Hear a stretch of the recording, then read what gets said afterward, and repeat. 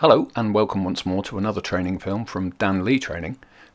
Today's subject is an essential piece of warehouse equipment, the pallet truck, or as some others may call it, a pump truck or a pallet jack. For the purposes of this film, we will refer to it as a pallet truck, as that provides the most accurate description of what it is and what it's used for. In this film you'll learn how to use a pallet truck safely and properly, and in particular we'll examine the pre-use checks you must perform, the offering or putting it into a pallet, the raising of the pallet, how to pull, push and move the pallet truck, and how to stop it. And at the end of the film we'll look at how you can use one of these pallet trucks in tight spaces at the back of a truck or a trailer. But first let's make a couple of important points. Pallet trucks are not toys. They are pieces of work equipment and must only be used to move palletized freight. It's not for moving loose boxes or drums. The other important point is that pallet trucks are designed to operate on smooth floors such as warehouses, backs of trailers and trucks. They are not designed for open ground and uneven surfaces. For that you'll need to break the pallet down and handball the freight items, or use other manual handling equipment. For example, use a forklift truck. Now that we have established these points, let's examine the workplace equipment aspect. The UK's Health and Safety at Work Act 1974 places explicit duties of care on both your employer and you, the employee. The employer must provide safe working equipment for use at work, and you, as the employee, have to use that work equipment safely in the manner instructed. So how does a pallet truck work? A pallet, complete with freight on top of it, can weigh anything up to 1,250 kilograms. That weight and the force of gravity on top of it makes it impossible to move by manual handling actions. Inserting a pallet truck into the pallet and using a hydraulic pump to raise the pallet and the load, you'll see the weight placed onto 3 points of contact: the pallet truck's wheels. The fork wheels move only backwards and forwards depending on whether the pallet truck is being pushed or pulled. The wheel that steers the pallet truck is the one at the front. This is called the pivot wheel, and it is attached to the long handle. You hold the handle and you can direct, push and pull the pallet truck wherever you want it to go. The pivot wheel moves easily in an arc of 180 degrees. You will be surprised as to how easy it is to move 1,000 kilograms of palletized freight using this simple piece of work equipment. As with any piece of work equipment, we must inspect it before we use it, to ensure that it's safe to use. Many people struggle to understand this pre-use inspection requirement, as it's not something that they're used to doing.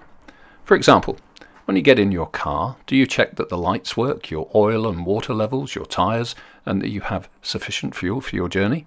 You do? Well done. You are fully conversant with the UK's highway code. The vast majority of drivers in the UK don't do these pre-use checks, usually out of a matter of choice or ignorance. In a workplace, you don't have such a choice as to whether you do or do not do the pre-use inspection. It's a piece of work equipment, so you must inspect it. So what do we check? Well, we'll start with the handle. This should be attached to the pallet truck, and the movement of the handle should only be up and down and from side to side, with the pivot wheel moving with the movement action to the side. There may be a small amount of side-to-side movement on the handle, and this is known as play. A small amount of play is acceptable, but not too much. Next we look at the hydraulic operating lever. This is the control that brings into play the hydraulic chamber. Holding the lever up disengages the hydraulic chamber. Pushing it down engages the hydraulic chamber, and by pumping the handle up and down, that hydraulic chamber will raise the pallet truck. The hydraulic chamber. This component needs to be checked to ensure that there are no visible leaks or damage to its exterior surface. If it is damaged or leaking, the chances are it won't operate and raise the pallet. The wheels and the axles. In dirtier workplaces, shreds of shrink wrap or plastic banding material can get caught in the axle areas. This can stop the wheels from revolving freely. If there is litter or rubbish around the axles of the pallet truck, take time to pull them out. If the handle, lever, chamber or wheels are unsafe or have defects, remove the pallet truck from use and let your supervisor know. A pallet truck will have a safe working load limit applied to it. This is known as the SWL. How do we use the pallet truck? Well, after the pre-use inspection, we'll need to put the pallet truck into the waiting pallet. This is called offering. Offering is the term used to describe pushing the pallet truck into the pallet. Pallets are either two-way or four-way in design, and there should be an obvious pair of holes into which you can insert the forks of the pallet truck. In a four-way pallet, you may have to push the pallet forks over the pallet's base string lengths to get them in. Position the pallet truck so that its forks are lined up with the pallet's holes. Make sure that the handle lever is in the up position.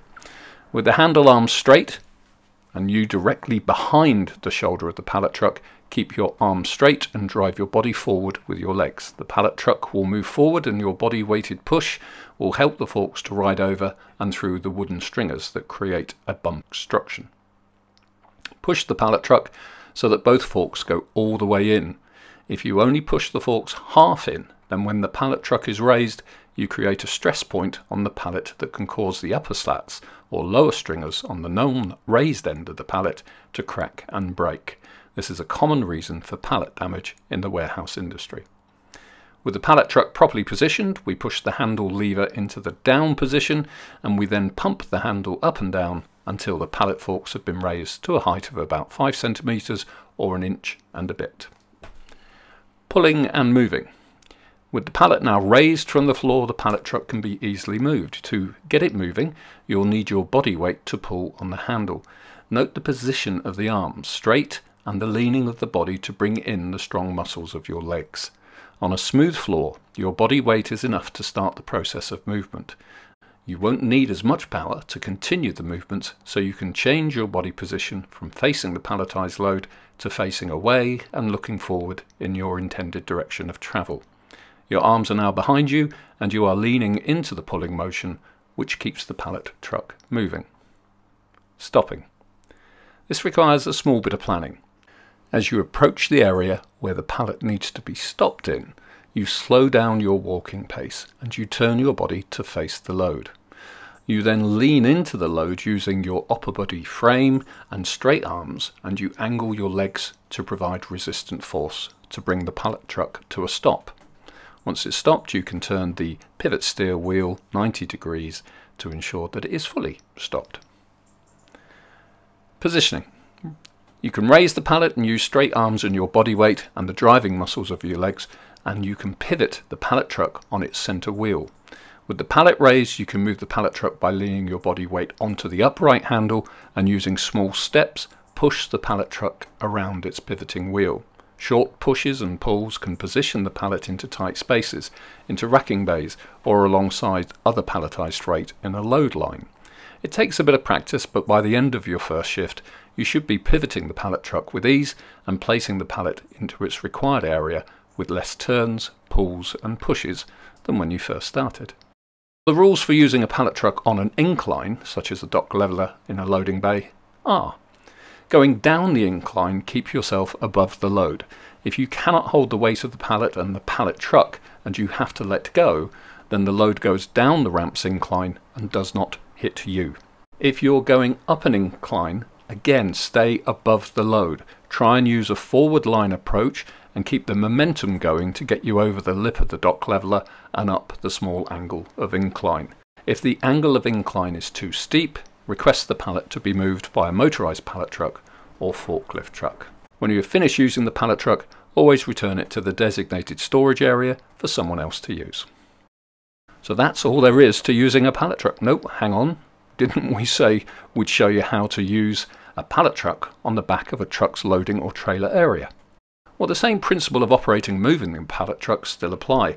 Admittedly, this is harder work as the operator has to use his or her body weight and body dynamics to pull on the handle and drive with the legs to get the load moving from the lip of the trailer. And at the same time, they have to apply direction so that the pallet truck pivots on its pivot wheel. Repeating these short, sharp push and pull movements ensures that the pallet is positioned so as to take up the available space in the loading area. Another rule of using the pallet truck in the loading area of the vehicle is you do not pull the pallet to the edge of the trailer. You push the pallet to the edge. You stay in the safety area of the truck. You do not go near the edges. If you are to use a rear-mounted pallet lift device, then you'll require further training to avoid the dangers that are inherent in such an operation. Before we end, let's look at a couple of good common sense rules. Only move palletized freight that is secured to the pallet. Loose loads will slip and fall the moment you apply a turn or conduct a pivot steer. Only move single pallets. Do not attempt to move double stacked pallets. Don't rush. Warm up your muscles before you start to work. Warm muscles are better than cold muscles. So in summary then, pallet trucks are essential pieces of work equipment for both warehouse personnel and drivers. Inspect them prior to each use. Move only palletized freight on smooth floor surfaces. Position and push the pallet truck into the pallet holes. Push down the lever to pump up the truck. Use your body weight, straight arms and driving leg muscles to get the pallet truck moving. Use the same body weight and driving leg muscles to bring the pallet truck to a halt. Use short push and turn movements with your body weight and driving legs to position the pallet truck around its pivot steering wheel. That completes this instructional film on the safe use of a pallet truck. If you'd like to know more or want to talk about this film being badged with your own company logo or images, then contact Dan Lee at the email address shown on the screen. Don't forget to check out our other titles on our YouTube channel, especially those relating to manual handling. And if you want to be informed when our next instructional film is ready, click on subscribe. Until next time, goodbye.